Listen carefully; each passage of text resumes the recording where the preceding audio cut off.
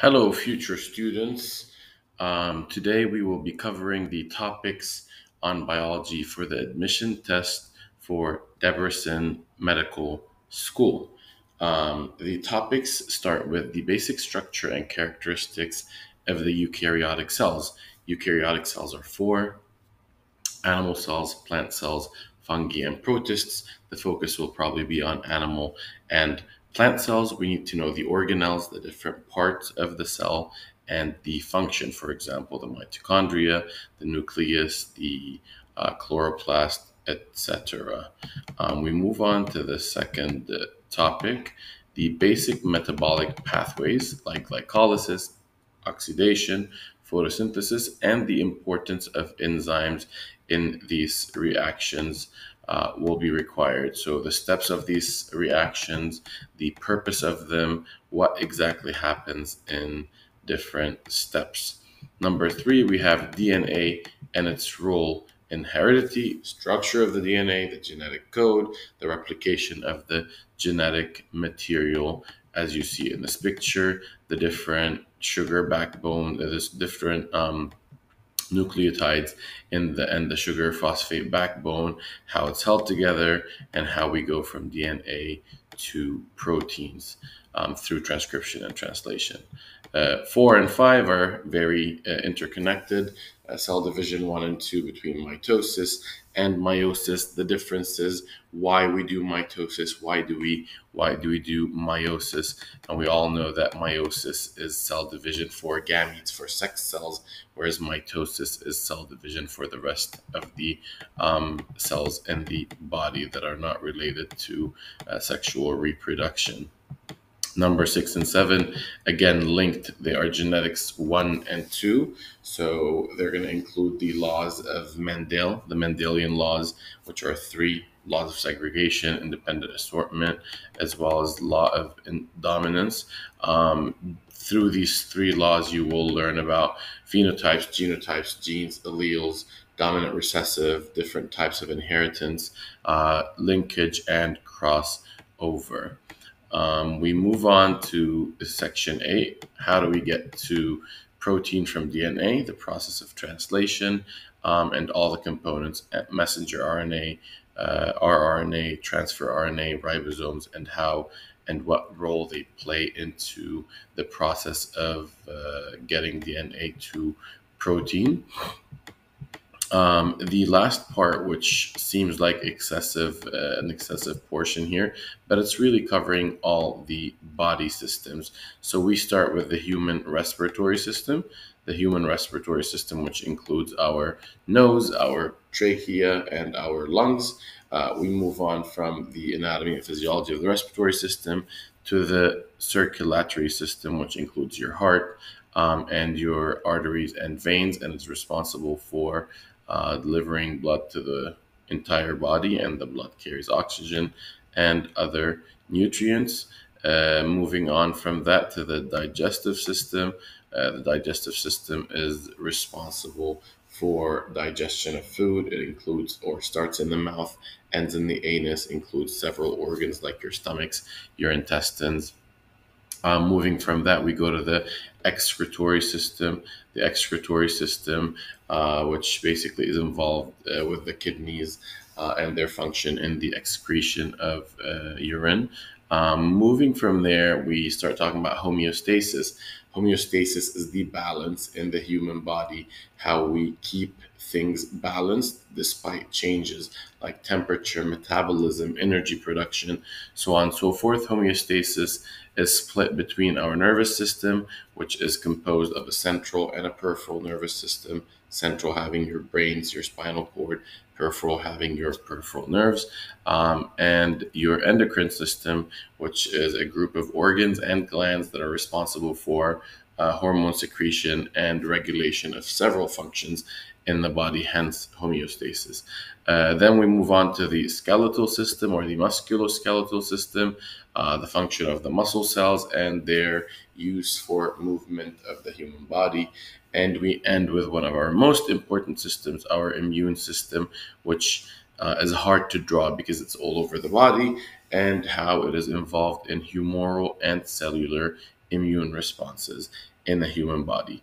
Now, all this information is coming from one book, and that textbook is called Life, the Science of Biology, the 8th edition. This is the book by Sidava, Heller, Orians, Purves, and Hillis.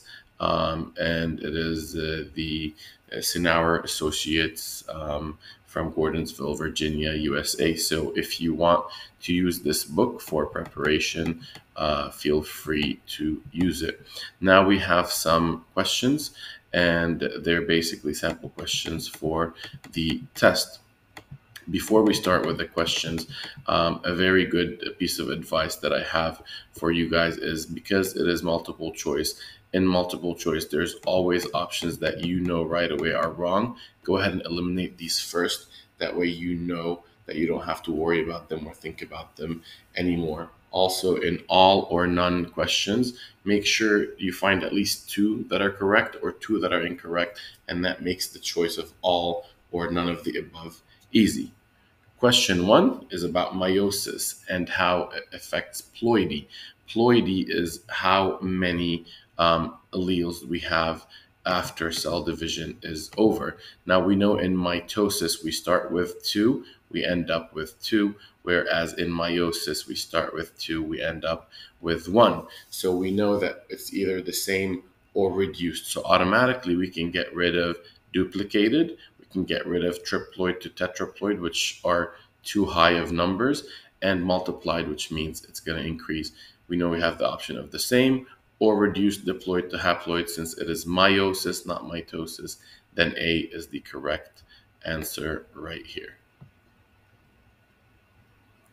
Question number two, which of the following statements about the electron transport chain is true? Now, if we know anything about the electron transport chain, in the name electron transfer, there will be electrons that are being passed. And usually, how do we pass electrons? Using redox reactions, reduction oxidation reactions occurring at the same time. So automatically, option B is correct. Now, I know that usually the final receptor or receiving of oxygen, of electron, is oxygen, and that's option C. So to me, automatically everything in this question is correct, because two options are correct, which makes all of the above correct. Number three, which is the first structure stimulated in a reflex arc? Now, a reflex arc is talking about the arc of a reflex, a reaction that we do based on a sensory reception that we receive. So we receive sensory information with our five senses, hence the name senses. Our eyes, so sight, our nose, smell, our taste through our mouth, our hearing through our ears, and then our touch through our hands. A receptor receives a stimulus, sends the stimulus to the brain using a sensory neuron, or what is known as an afferent neuron with the letter A, because remember, A for arriving into the brain, and then the brain makes a decision based on that stimuli and sends a message using the motor neuron, or the efferent, exiting the brain to a effector, the organ that will take the action based on the brain's order. So this makes an easy answer. The receptor is the beginning, the end is the effector, and they go through all these steps.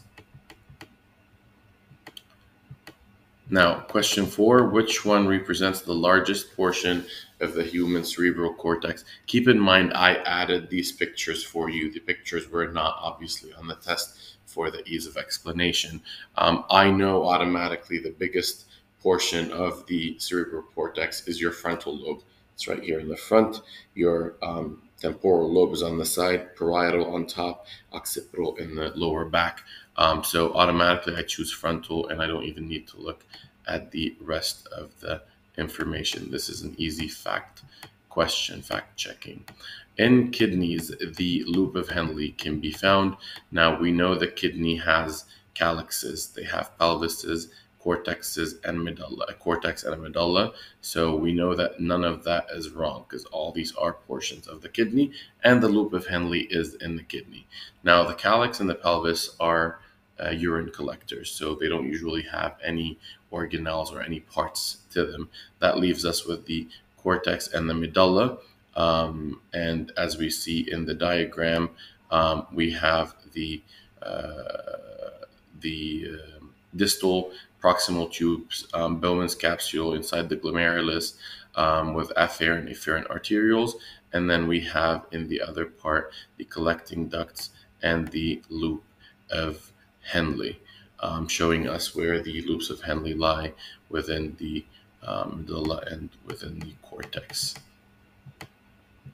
So number 6 is asking us what an allele is. And as we know, an allele is simply just one form of a DNA sequence. So when we have a chromosome can have two different alleles for the same attribute or the same trait. So it is not a frequent form, it is not a less frequent form, so we can get rid of these two. A truncated form of a gene is usually a mutation. A non-expressed DNA sequence is definitely not related to an allele. Allele is a general term that covers two or more forms of a certain gene. And as you see, heterozygous, homozygous, and homozygous and heterozygous in the diagram. Number 7, the presence of an enzyme. How does the presence of an enzyme in reactions that occur inside the body help? Now, we know an enzyme is a catalyst. A catalyst is something that speeds up a reaction, and reactions usually need activation energy, and the amount of energy that activates the reaction. An enzyme usually takes that amount and reduces it, and when it does, it makes the reaction go faster. We know it's not the energy of the reactants or the products because an enzyme does not alter the reactants or the products of a reaction. What is an anticodon? This tends to be a bit tricky because people always mix it up between mRNA and tRNA. We automatically know it's not part of a DNA, so we scratch A and B. But is it on the tRNA, RNA, or mRNA?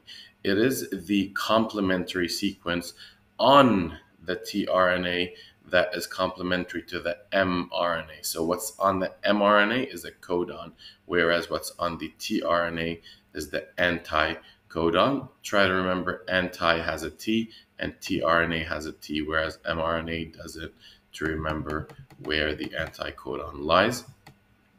Number 9, which of the following can occur in the nucleus? We know the nucleus has DNA material, and the only thing we synthesize from DNA is RNA through the process of transcription. So we know automatically it's only RNA synthesis. Everything else happens elsewhere. Cellulose is from plant cells. It's what makes the cell wall. So that happens in the cell wall of the plant. Starch in the chloroplast, also in plant cells. Protein synthesis occurs outside the cell using the RNA that was made inside the nucleus, and fatty acid is also usually in the cytoplasm of the cell. And finally, which organelles contain genetic material?